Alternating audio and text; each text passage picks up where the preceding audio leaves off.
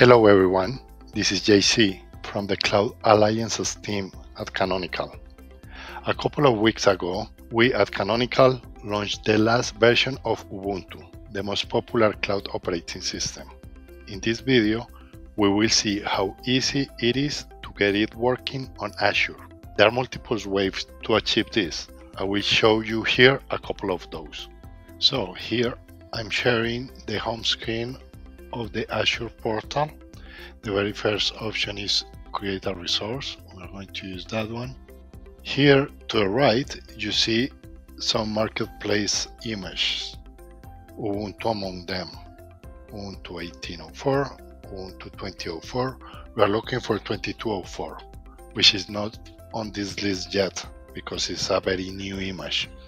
But we can go to virtual machine, create, and here we just give it a name, select a region.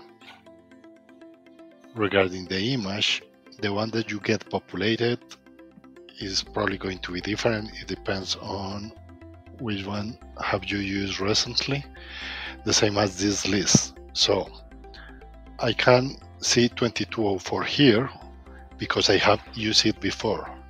You probably will not see the same thing. So you go just to the bottom of this list, see all images. You could search here, but luckily Ubuntu Server 22.04 LTS is right here. So just select generation 2. You could change the size depending on your workload, and you can choose how you want to administrate the virtual machine, a public key or password. In my case, I'm going to use a key that I have here already on Azure to make it simpler, and review and create. You get a last chance to check what you are creating. Also confirmation about the cost of infrastructure. This is free as operating system. This price that you get here is the compute, right, from Azure itself.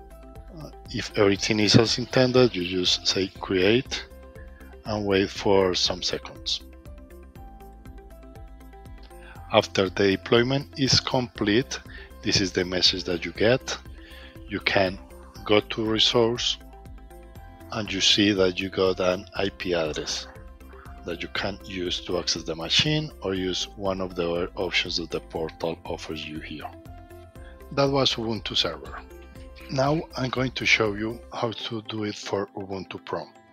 Ubuntu Pro is a premium image designed by Canonical to provide additional coverage for production environments running on the cloud.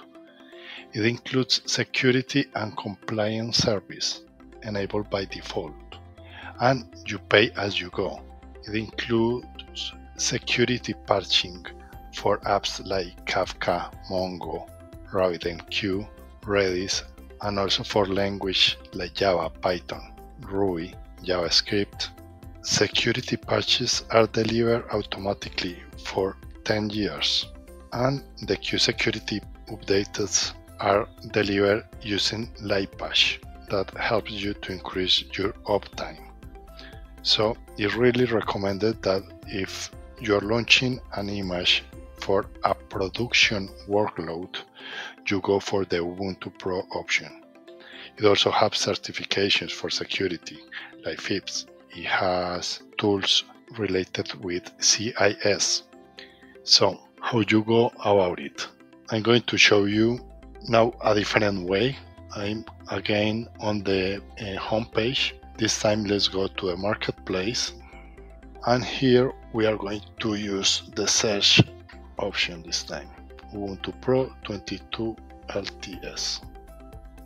You see the two options, Ubuntu Server, the one that we launched at the beginning of the video, and the one that we want to launch now, Ubuntu Pro. Create. Same thing is going to use for a name for your virtual machine, the region, the image is already selected, the correct one, and the size.